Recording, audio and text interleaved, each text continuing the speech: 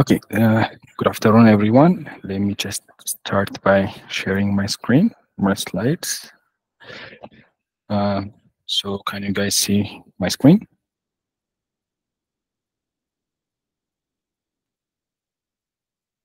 Okay, great. So we're gonna have some section about Python environment, how to set it up, how to download it and set up. We're gonna have interactions about GitHub and Git and continuous integration and continuous deployment. So since I'm going to be presenting, I'm not going to be able to see comments.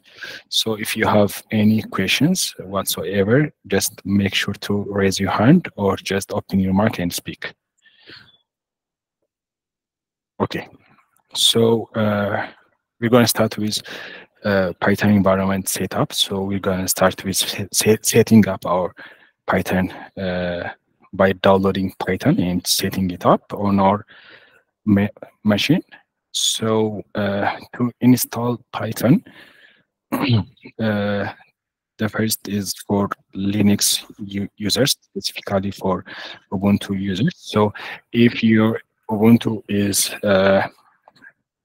earlier than, I think, 23 or 22, you have to use all these commands. Oh, sorry.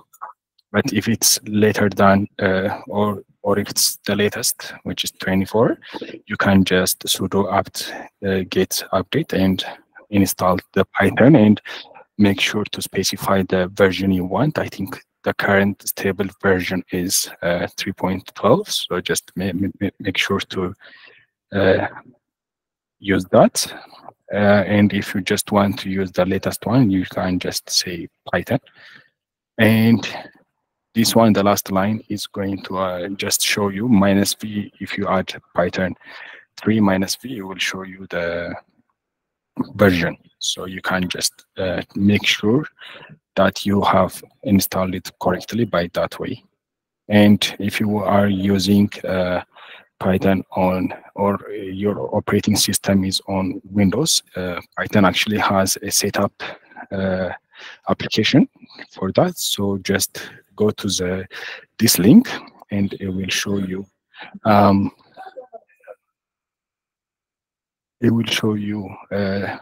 the step by step. You will just download the version you want and it will show you step by step guide on how to install it on your machine, and the same goes for Mac OS.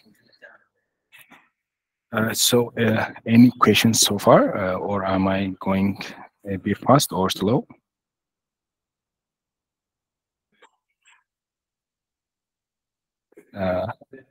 Okay, I'm going to take it as a, yes, it's clear. Okay. Okay, so setting up the path. So we want our machine to find the Python that we have just installed on our machine. So you have to set up the path. So our operating system maintain a search path by listing directories where they are executed, they reside. So this makes it easy to access regardless of their location. So where you store your environment variable is going to be crucial. So we have to show where we have installed it, right? So we have actually written the code. We have provided the code that you can use to set up this path. So just if you are using Linux or shell, this is a shell code. Just copy and paste this code in your machine and it will set up the path. And if you are using Windows, make sure that change this C/Python in with the exact path that you have installed Python on, and just copy and paste it, and it will set up the path. Okay, so moving on to our next topic, which is setting up Python virtual environment. So what's a virtual environment? So a virtual environment, you can think of it as a workspace or something that's disposable, and you can use one environment for one project. So we want to specify virtual environments for every project that we do, so that it will not collide with one another, and it's safe. You can consider it as a safe space for you to work on your project. So it contains specific Python interpreters and libraries and binaries which are needed to support a project. So it can be specific for every project. So the conventional naming is usually VNV or .VNV, but you can name your environment anything you want. So how to create a Python environment? So depending on your operating system, we have provided the code that you can use. So if you are using Windows, in the command prompt, you can use this code, md make directory / Python app. So this is the directory that we are providing, just for example's sake, right? Or if you are using shell or Linux, you can say make a dir or directory Python app. So again, this is just for example, and cd means change directory to this folder, and Python 3 minus vmv, my vmv. So this my vmv is the name of your environment, the new environment. So you can change this to vmv.env or anything you want. Just make sure to remember it. So when you type this and click enter, it will create a virtual environment on that folder. So you will find for this case, for this example, you would find a Python environment called myvmv in the Python app folder. So it will be a folder called myvmv. So after setting up your environment, you need to activate it to use it. So write the name of the environment you just created, in this case, which is myvmv /scripts/activate for Windows or command prompts. So for Linux or share, you can use just add source myvmv bin /activate. So if it's done correctly, you will see in bracket your set up already Python environment name, virtual environment name in bracket. So after you are done with that environment, you can deactivate it. So for Windows, you can use deactivate.bat, and for Bash or for Linux, you can just write deactivate and press enter. So far, are there any questions? I think most of these are, you already know about them. So, but if there are any questions, make sure to stop me. So this is actually another option for those who want to use Anaconda to set up their Python environments. So if you want to use Anaconda, make sure to go to anaconda.com and install, or depending on your operating system, you can install for Windows or Linux. Then after installing it, make sure, just to make sure that you have installed it correctly, just type conda -v, or which means version, and it will show you the version of the conda that you have installed. And after updating the conda, if you want to update it, you can update it. After that, to set up your virtual environment, just type conda create -n. Then here you can insert your virtual environment name. This is flexible, as I've told you.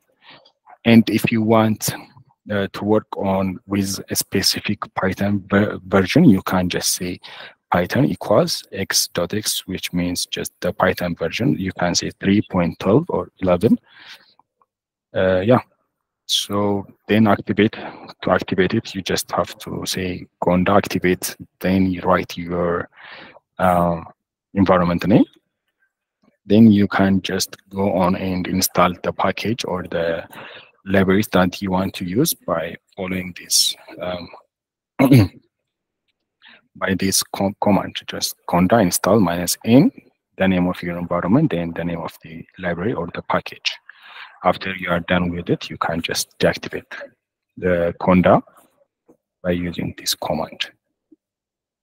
So I think since you have already worked, most of you already worked with this, you know what GitHub and Git is. So Git is a distributed VCS, which is version control system that's used to track any change that's made on your code over time, and it also allows multiple developers to work on the same project at the same time without any conflict. So it's a very useful tool that developers and coders all around the world use. So GitHub is just a web-based platform that hosts these Git repositories.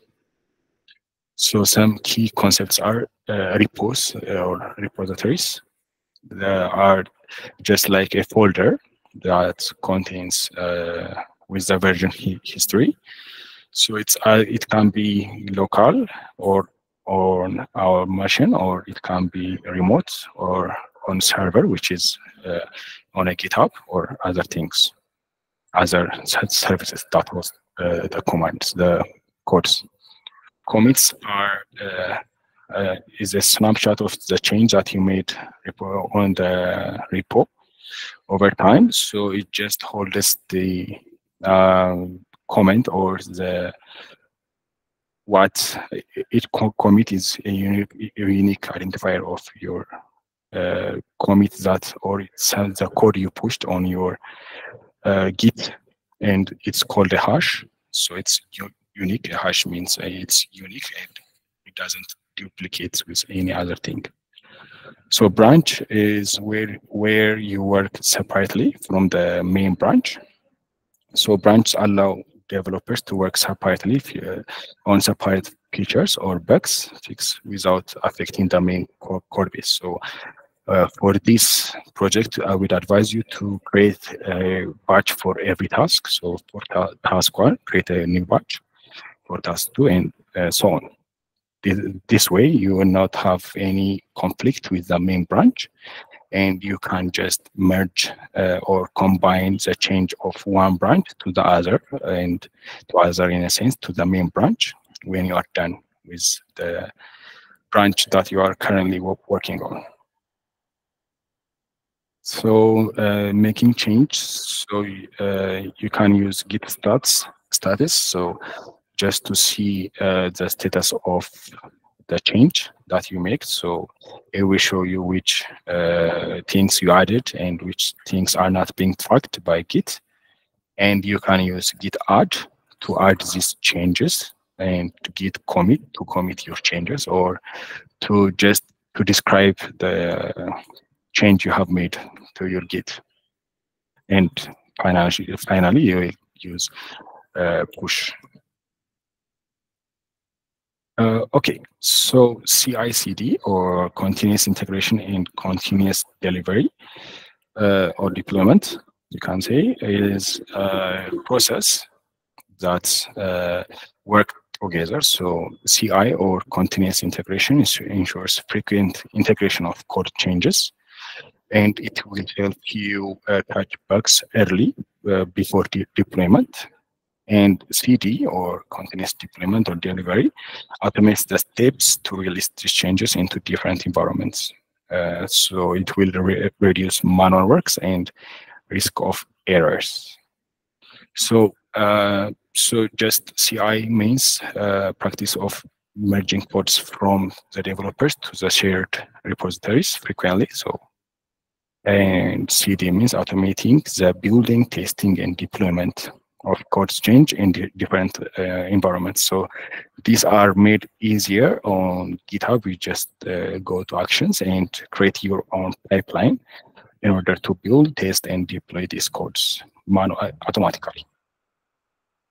So the best practices could be to make small and frequent commits into your Git instead of just using a big chunk of commit, and writing a clear and concise build instructions when you are creating your pipeline for actions, and implement cohesive unit integration and secure testing. You will not, I don't think you will be working on this for this project, but it's just nice to have, nice to know.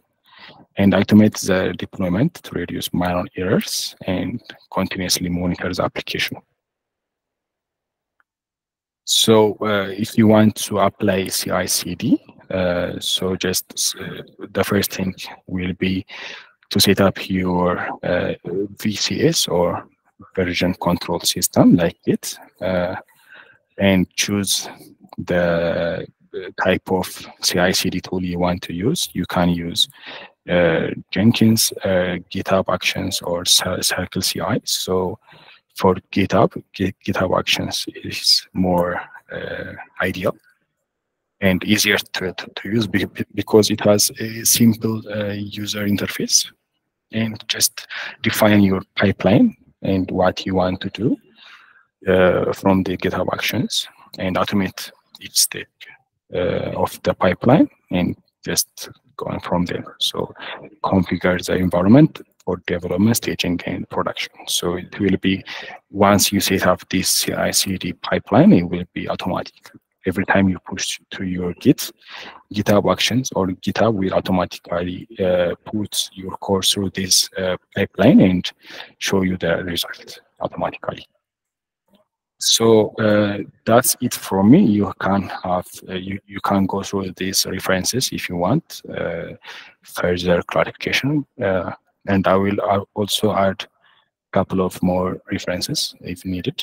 But I think it's a short session.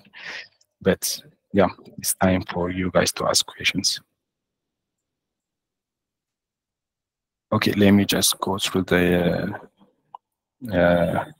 comments. So Tariq asked, what's the need for creating virtual environment in Python? So just think of it this way. So if you have multiple, let's say you have one project that requires you to use a Python version of 3.10, and the other project requires you to use a Python version of 3.8, let's say. So if you only have one environment, in that environment you only have a Python version of, let's say, 3.8 or 3.10, you will face challenges working with other project, right? So but with Python environment, you will create a Python environment for both projects, and for each project you can just add or use the specific package that you want to use, and they will not conflict with each other. Is that clear, Tariq?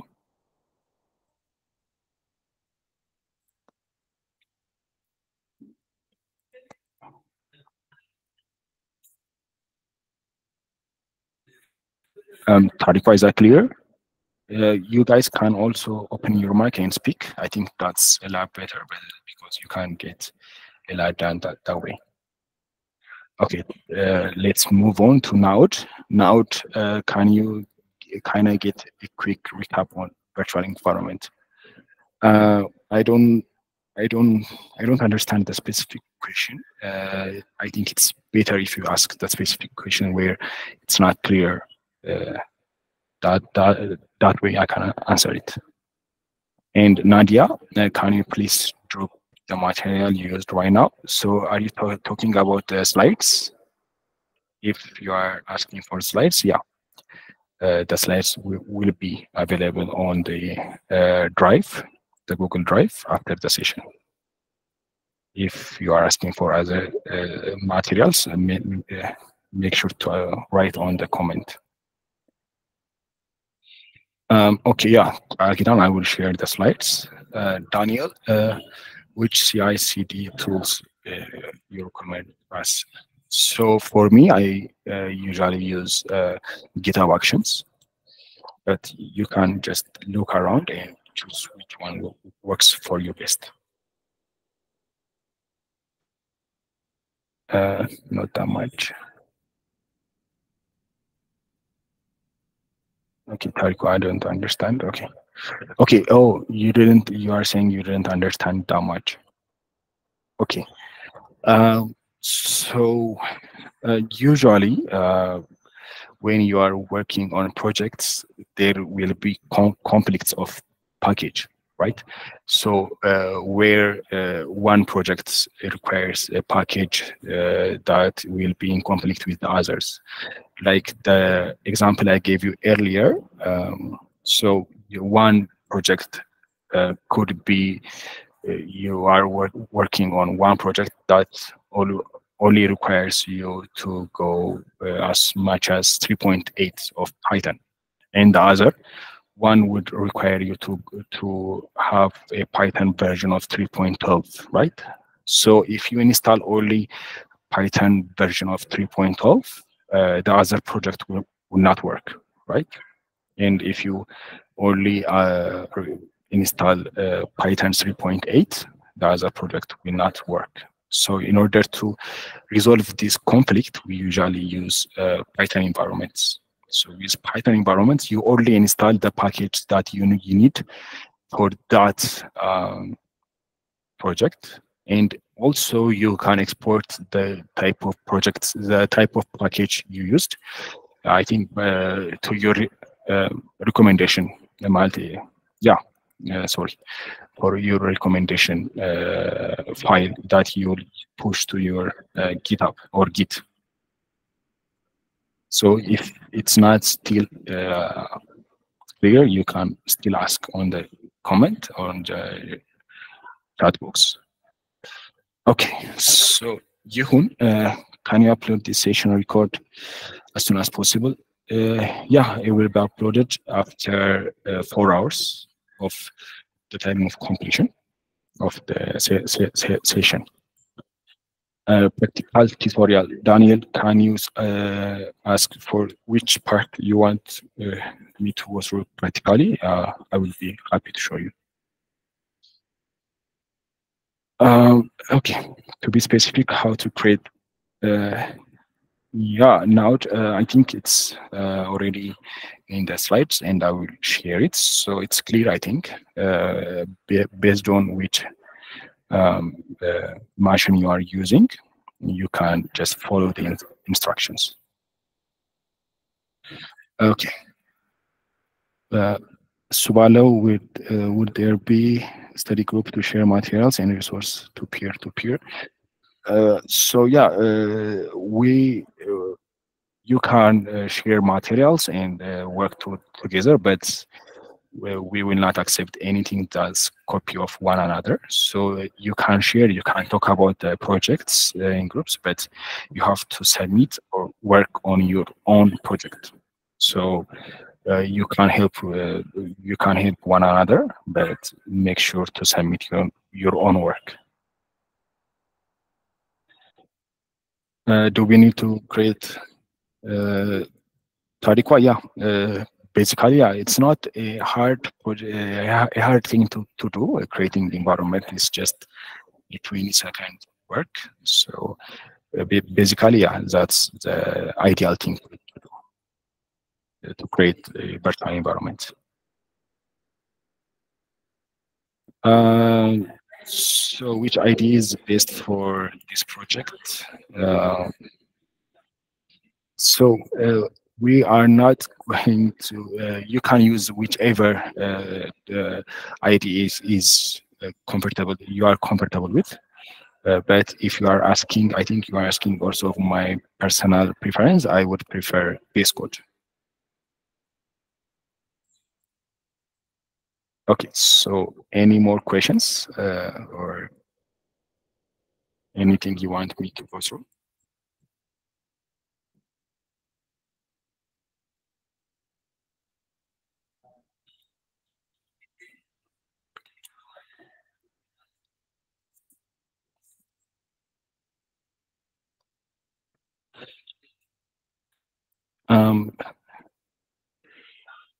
Yeah, Job, to answer your question, on the you can use any environment that you IDE you want. So IDE, but the folder structure, you just make sure it's a recommended folder structure. So yeah, even if you are using other IDs, you can just follow that document structure. But I would recommend VS Code because it's more easier to use.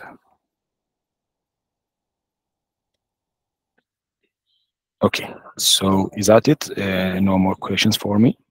Should we end this call? Okay, give me a thumbs up if everything is clear.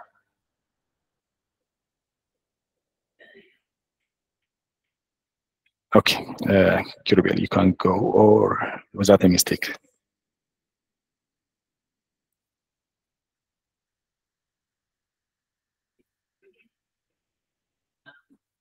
Eyob, I think Eyob is the only one that got that's clear.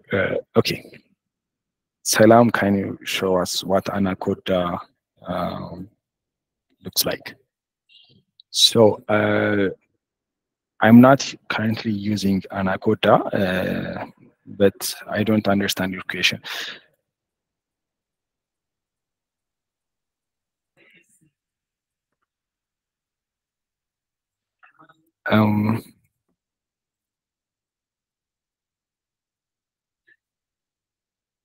Okay, Ali, I think. So today's, yeah, you can go through the challenge document and work on what it provides. But if you are done with task one earlier, you can go to the next task. There is no limitation on that one.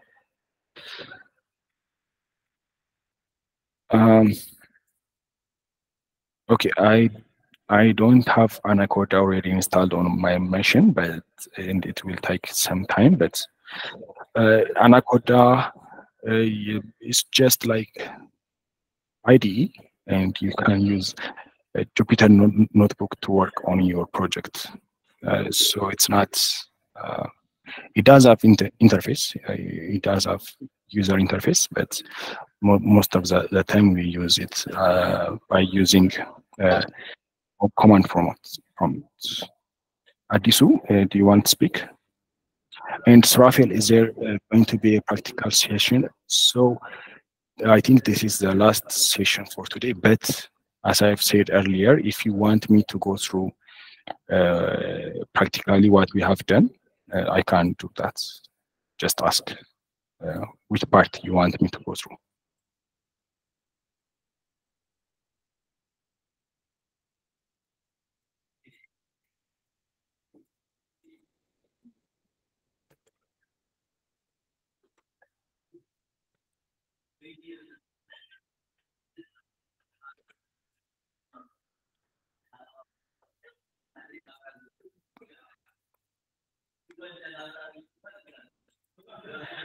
Okay, I think everything is clear. If so, we can end the call. Or is there any quick question? Let me just 1 or 2 minutes. Okay, after, go on. Okay, I just have a bit question. Okay. Do we have any assignments that we have to finalize today?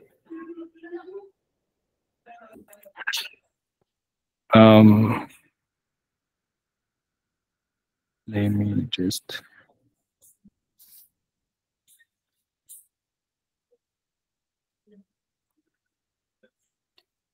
Okay, for today, you just have to work on, so every day there is going to be a submission. I think you already have been informed, right?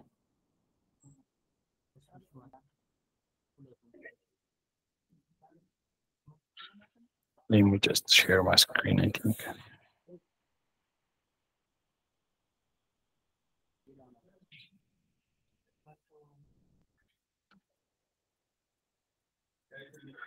Okay, so for today, you are expected to submit the link.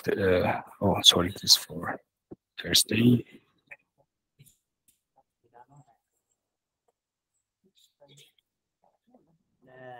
Okay.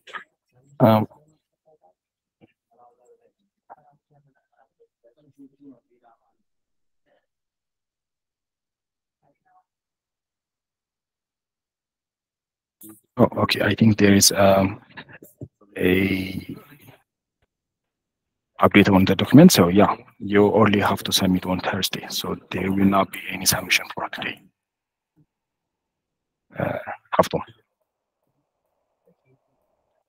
Thank you. Okay.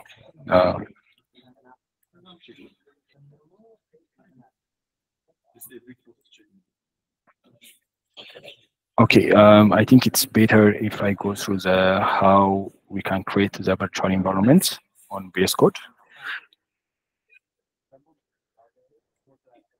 Okay, so let me just share my whole screen, I think.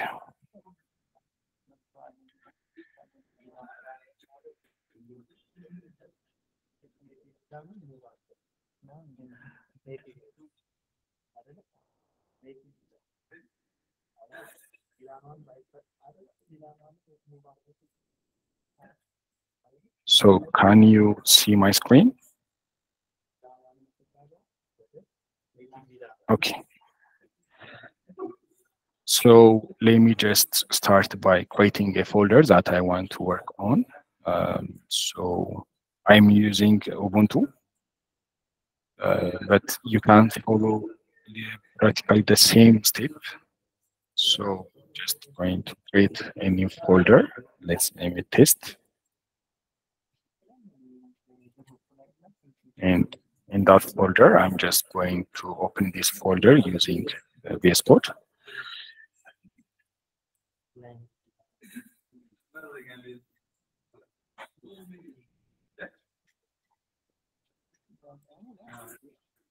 Okay. So I'm already in this folder. So just to create a virtual environment, so I just have to, as I think I already shared. So yeah. So from here, you can just copy and paste this one.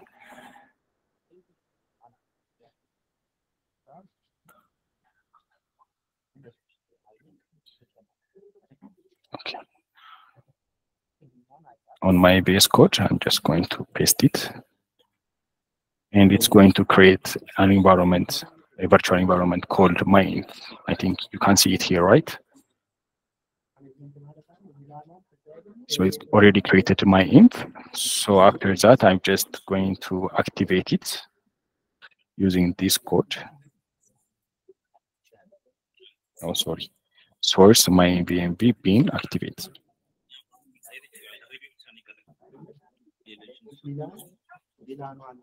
So yeah, so you can see that it's already activated here because it shows in bracket my VMV because my environment is called my VMV. So yeah, I have created my environment and I can just install packages since I am using Git install, let's say, pandas. So it's going to install pandas on this environment only.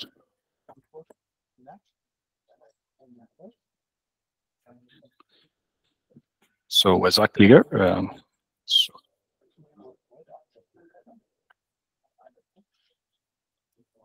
Was that clear?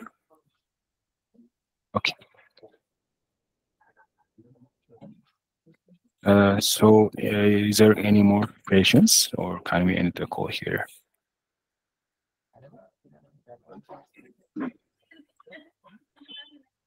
Okay, so I'm going to say yes, and I'm going to end this call.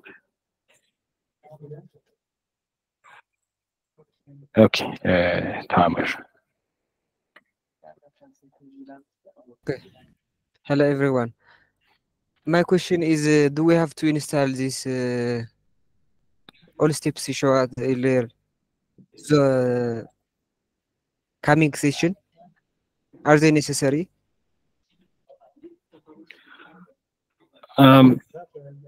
Yes. So for the coming session? for the communication, you mean, I think, for week 0, right? Ah, Yeah. So you're gonna need Python because you are going to work on Python, and yeah. So basically everything you have to go through it and install everything that I've showed you. But it's not a must. Of course, you need Python, but you can choose to leave the virtual environment and the CI/CD, but they are recommended. They are best practices. okay. Okay. Any other questions?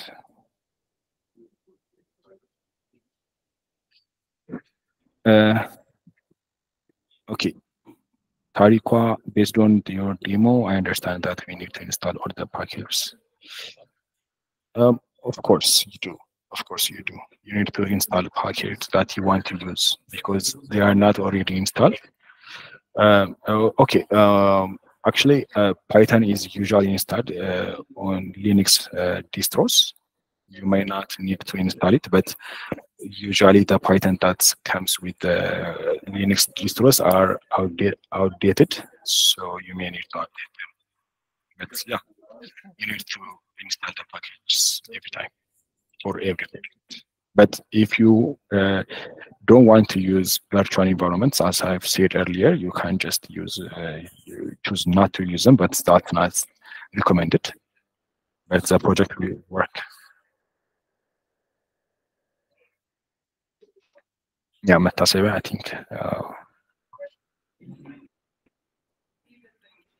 already answered. Yes, they will be available.